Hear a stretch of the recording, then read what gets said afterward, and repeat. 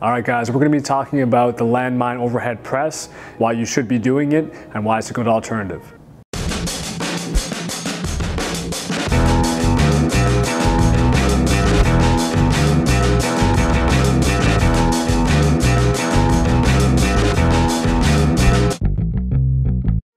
So when looking at positions we want ourselves or our clients to get in, the overhead position is usually a pretty difficult one. Be it tightness and restriction from the pec minor, the lats, or even the ribs, this is usually a challenging position to get the general public into.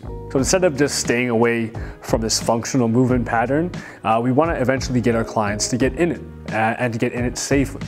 So if a client or yourself does have a little bit of difficulty getting into a barbell overhead press, this is an alternative that's actually superior to using dumbbells to get into that position. What usually happens when we give clients with mobility restrictions, we end up in a clavicular angle with the arm path. We want to be over the head and over the shoulders when we're pressing, finishing with the bicep opposite the ear. This usually is hard to accomplish with barbell or a dumbbell like I just said. Using the landmine setup does allow you to travel in a somewhat straight path. The key here, which most people do miss, is getting your head and your whole body underneath the weight. We don't want that clavicular angle pressing that weight. We want our arms to eventually get straight above our head with our bicep next to our ear. Personally, I like to change up the stance into a staggered stance or maybe even half kneeling. It allows the body to travel underneath the bar a little bit easier, and you don't feel like you're leaning forward or pushing your hips back too much.